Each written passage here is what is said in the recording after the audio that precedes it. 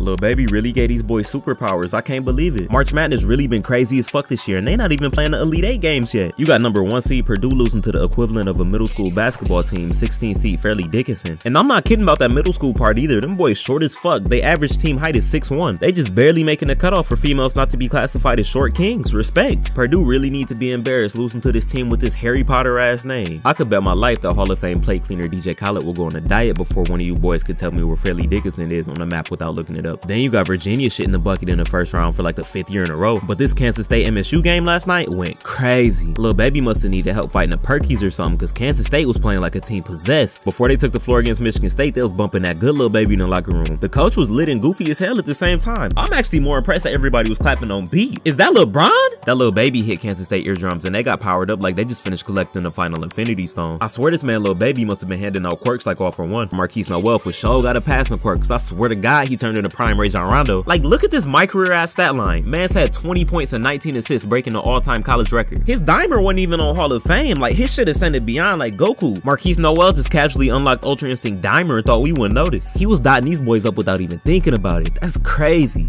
But nothing was colder than this oop he threw right here. Him and the coach deserve an Oscar for this performance they put on. Had MSU defense looking silly. But nah, Lil Baby wasn't the only reason Kansas State was playing out their mind yesterday. They for sure got some help from the Jordan Poole effect. If you don't know what that is, it's basically when you get to performing exponentially better because baddies are present. Everybody know having a bad bitch in the crowd can turn a 25 overall bench player into prime Michael Jordan. And MSU for sure got the baddies. I'm from Michigan. I know firsthand. They got the snow bunnies, the black queens, the Latinas, shit, any type of baddie you can think of, they got them. Hey, the Lord knew not to send me to Michigan State, because if I would have went there, I would have been fumbling bad bitches worse than Drake.